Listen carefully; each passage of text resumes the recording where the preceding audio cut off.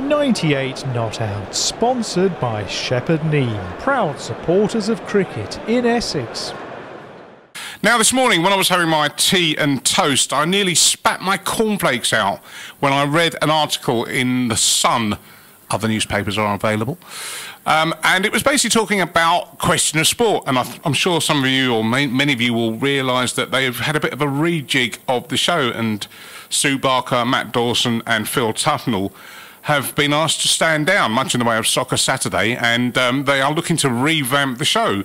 It's been confirmed this afternoon that former Arsenal defender Alex Scott will be in Sue Barker's chair, but the article was speculating about who the team captains might be.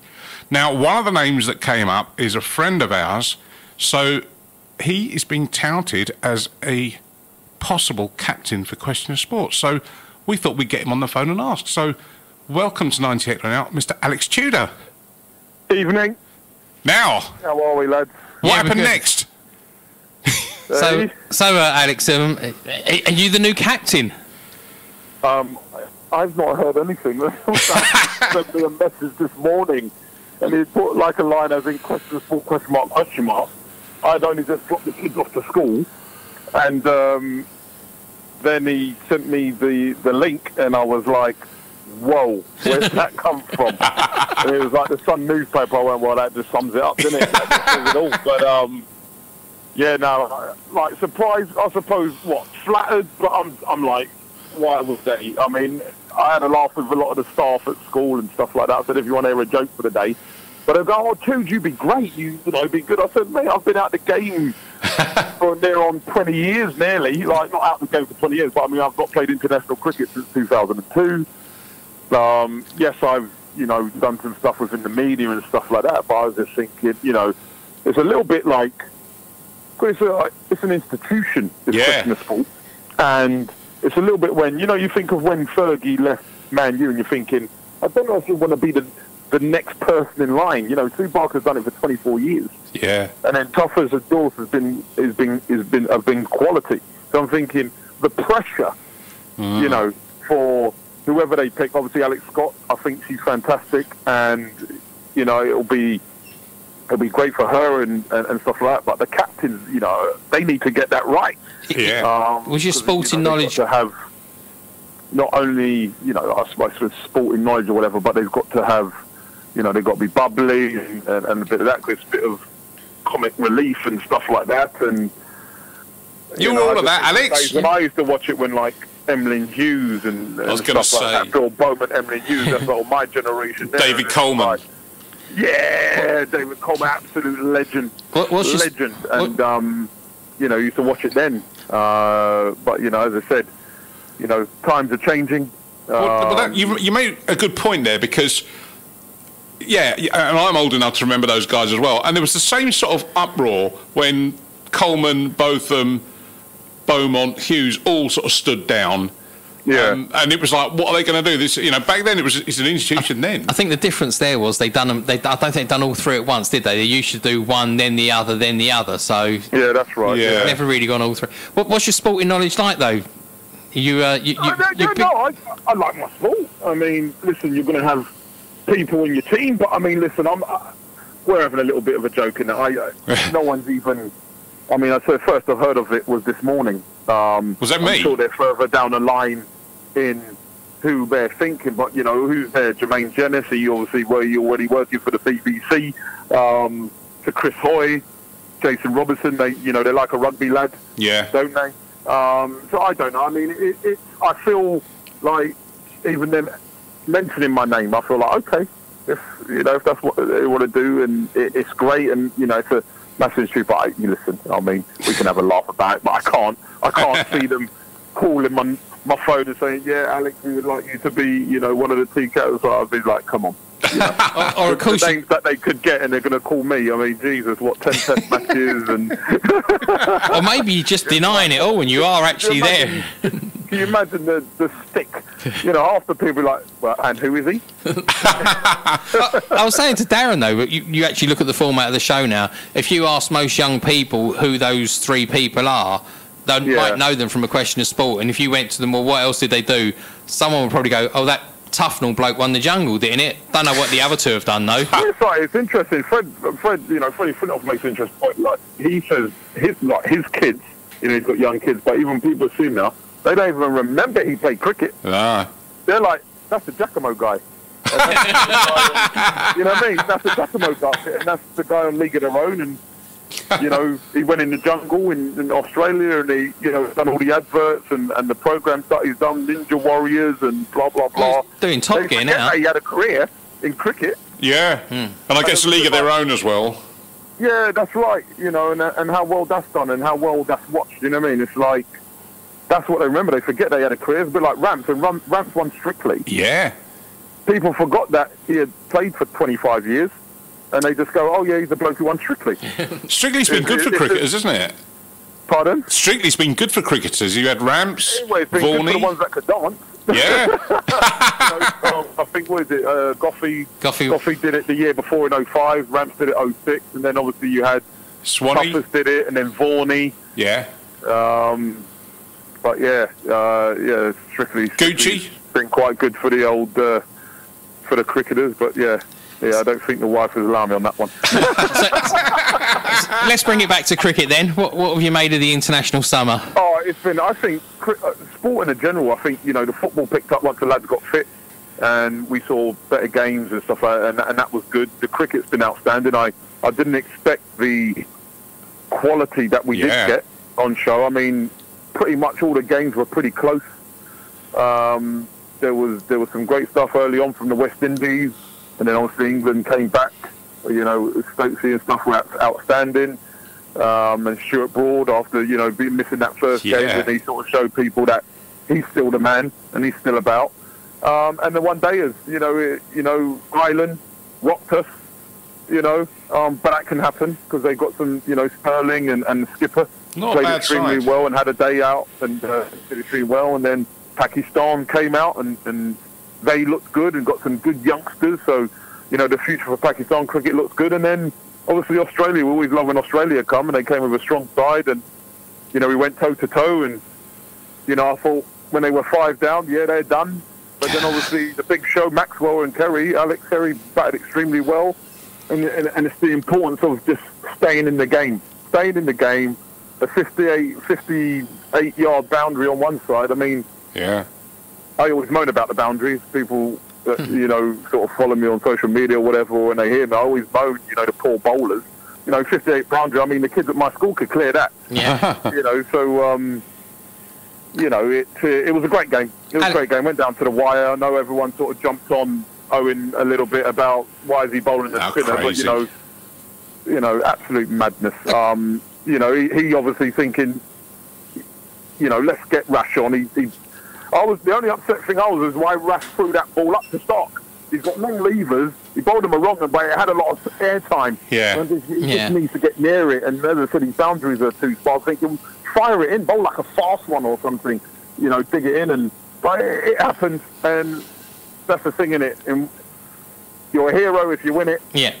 Villain if you do. Thin and margins. that's unfortunately what happened. But for people to sort of question Morgan is just a joke. And a question though, if you're in that dressing room, do you feel that you've lost the game, or do you just have to sort of say, no, those guys won the game, they've just beat us today?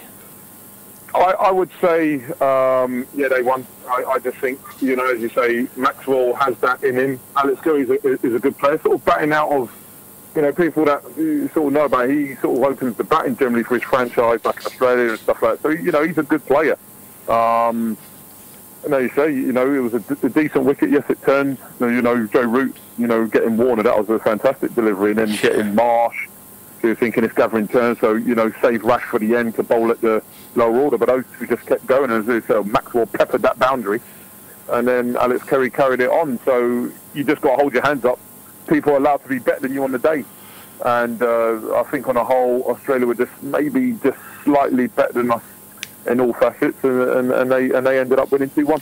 Have you been watching any of the county stuff on the YouTube streams as well? No, I follow it on like like I get up the scores just to see, you know, who's doing what are people doing, who's scoring the runs, who's getting wickets. I see my boy Darren Stevens is still rocking it at 44, cleaning up. Makes you think you stop. Grey hair, he's running up, bowling at 70, mid-70s and swinging it all over the place and still picking up fifers, and you know, he's got another year, so I'm really happy for him. Yeah. And you know, some younger guys doing well and getting some runs and some wickets. So you know, it's been great. I think we've all got a few friends who are umpiring. James Middlebrook's umpiring, and you know, he's been really impressed with the quality that the lads have put on display, as you say, with no crowds and stuff. So you know, credit to all of those guys going out there and getting back out there. As you say, you know, they're in these bubbles. He's been in it for a long time, not seen families. We were just talking about that just before you came on. We were talking about that, and a lot of them have gone straight after the game last night. I've got straight onto planes and gone out to the Emirates to take part in the IPL. We're just discussing here about the impact on players' mental well-being. You know, living constantly in bubbles. You know, they've been in a 10-week bubble if you've been playing for England. Now to go off and be part of a 2-month tournament. Have you got any thoughts on, you know, how that could affect players' minds and bodies? Yeah, it can do massively. I think, is it not Joffre had come out? I think he's been the longest of us. You know, he had that little blip in between, didn't he, when he sort of made that detour home, whatever. So he's had 87 days in a bubble. Yeah. So I think he may possibly, obviously he'll go out to the IPL, but I think he won't do the big bash. I think he may give that a miss, but. Yeah, you know, a long time, especially for guys who've got kids. Yeah, yeah. You know, even though you've got Skype and you can see them, it's not the same actually physically seeing your kids and your wife and that. But it's a shame. But I think they understand the sacrifice that the guys are making. Listen, you know, I know people say, yeah, about the money they make and all that. Sometimes it's not all about the money. No, it isn't. You do have to throw about the well-being. But I think the ECB have been great, and you know, they've got, you know, playrooms that they can go and play and pool or whatever it is. The guys, they take their consoles now, and they're, you know, everyone that knows about Joffre, he loves his Xbox and stuff like that, so he's on that. But as you say, there's only so much you can do, isn't it? So, you know, I'm sure there's people talking to them, just making sure they're all right, speaking to their loved ones, keep going. But I mean, what they're doing for, as you said, in these mad times, you know, the sacrifice and getting out there and producing the quality of sport that they're doing, you know, we're forever grateful for all of them, and especially the teams that came over. You know, we're the worst in Europe as in regards to coronavirus. You know, for the West Indies, Pakistan, you know, and then Australia to come out and agree to be in the bubble is a testament to all of them, and we thank them all. We like to thank them all for what they've done, and you know, we've been able to watch them on the box and give us some thrilling games. Yeah. Bringing it close to home, and obviously your day job is at Kimbolton School. How's that been, going back to school?